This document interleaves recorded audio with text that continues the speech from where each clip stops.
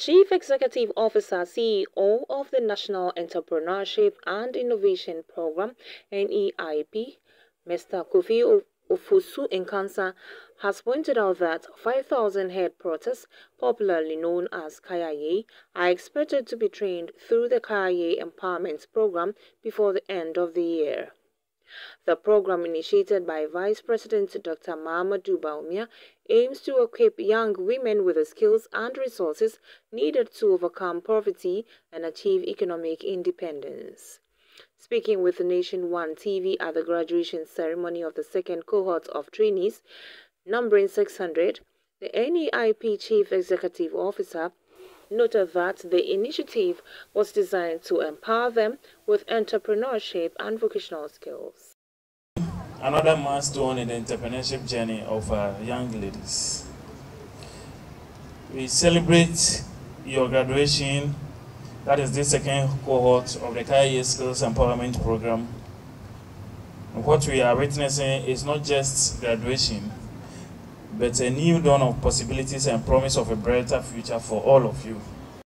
He explained that the graduates, trained in 6 specialized areas, including soap and detergent making, baking, beads and jewelry making, decor, pedicure and manicure and makeup artistry, received certificates and starter packs to help them start their businesses. That's for sale, and others are engaged in providing services in manicure, pedicure, makeup,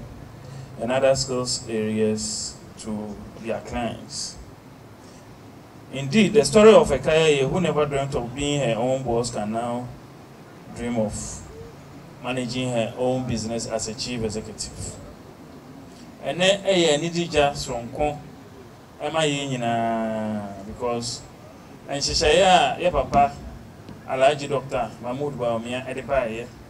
said entity in your headquarters various skills training more. Nempempen so etosumienu enene yedi abedre na as usual I said the Ghana yamanyo semtie no ye be hye ase no na ye nnuanum bi adwen se kasakwa a ye kan ye ntimi ye nso ene si hai modan ya modem fefefe mompa ene niam amudi sua de ahyama yo madina obibia fefefe na de wo mu ni se ye sansi bi kura wo kumase ani techima na enche bia won so training ya be start won se ma Dr. Bawumia mo en se ma Dr. Bawumia se de be ya enye ye nnuama omo won kan kwa na be nya sa amfaso die ye was skills training won e mom omo a omo bia hodo te se kumase ani techima na won so be nya mo mfaso. It is exciting to see the dedication and resilience of these young women who have taken up such valuable vocational skills on a journey of self-discovery and growth towards overcoming their personal challenges, a journey towards reclaiming their dignity and paving their path away from the dangers of streets. And let me add that they have exceeded our expectation with their performance during the training. They make kind of a hand say, "You my name say, Amuba no mobe yesetie no masua de ama aban investment sky dey ahye dwumadi mu na so ban faso de na nso amuba e no ma yesetie dodo ama amu performance no aburo ya dua ne enti asike so mo nsema mo biem enti ejidi se ekwan ya mafa so e dey ahombrase ne sitie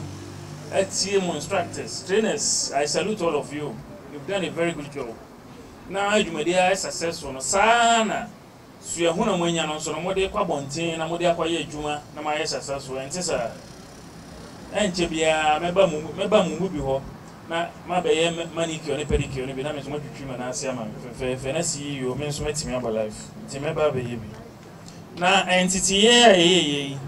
ye no skills training areas in sia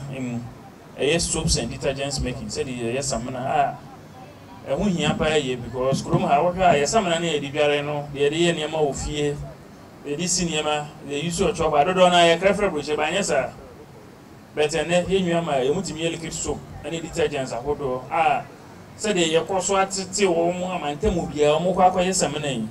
But what I'm will be a chopper, obey my supply in the Samana, will be a watch, a bit my supply in the Samana, will be a document with my supply in the Samana. Not the aircraft routine on in our heading. ye jai na ye yusu ya samina na ye sika na de bia na ho kire no because ye sesa ne dollar de kofa ne ma ba no na eso aye den ati enua ma musua samina ye no no mo ye 191 wo ha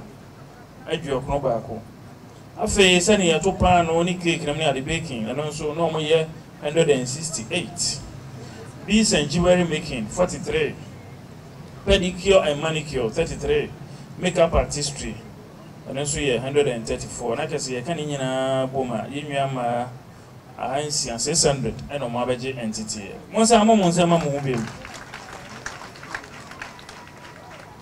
na sane o mampani be de cheri dwumadi ye hye yansa o ka se ye nyeno no o ka se ye make sure se ye ba ya mamu akade a ye kyeremade wi a mo de be kwabonten na mo so mo de akobom mo bra ko start mo dwuma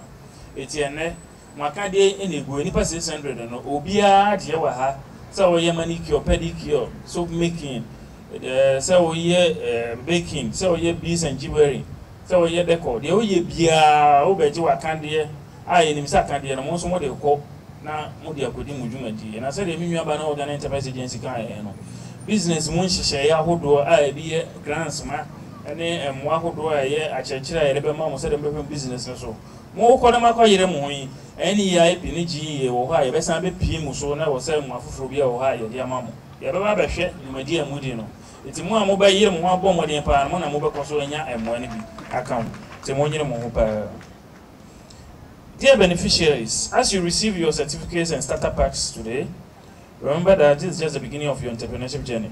With the skills you have acquired, you have the power to shape your destiny and inspire others with your stories of resilience. The Papa Vice President Alhaji Dr. Mahmoud Bawumia ayama Kayayei from Ghana. You heard edifice siwe ba konso ewo ashaman 600 bed hostel.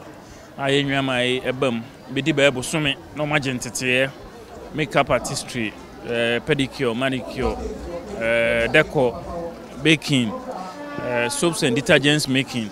any beading, any jewelry, any nema hodo akeka ho a. You can set first phase na yetete ema you 5000 empim no ewom. Ye di kan ye graduation di kan we ye graduation to so mienu a ene no so enwa ma 600 na graduate o ma pon mo ho se de kan no twi kasem no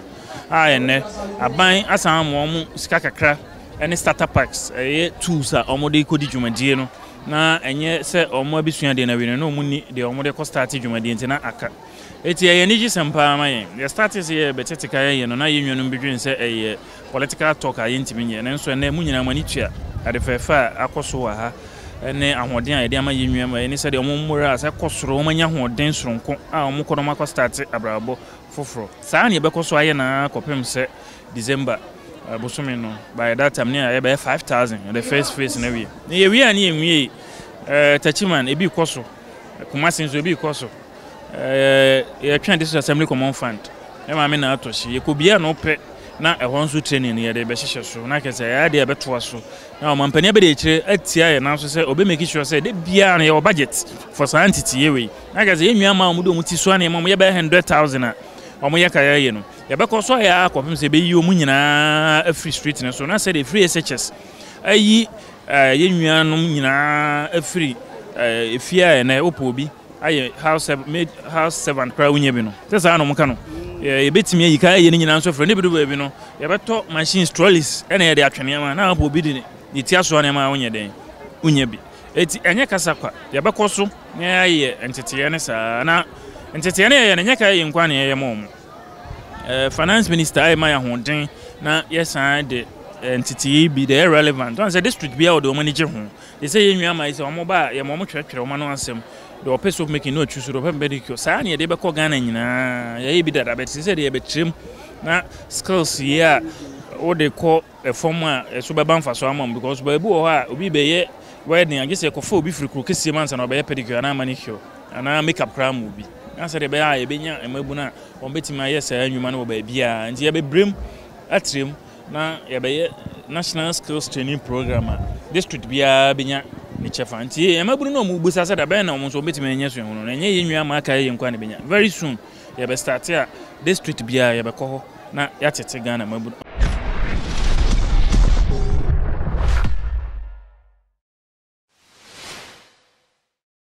Thank you for watching Nation One TV. Kindly subscribe for more news updates.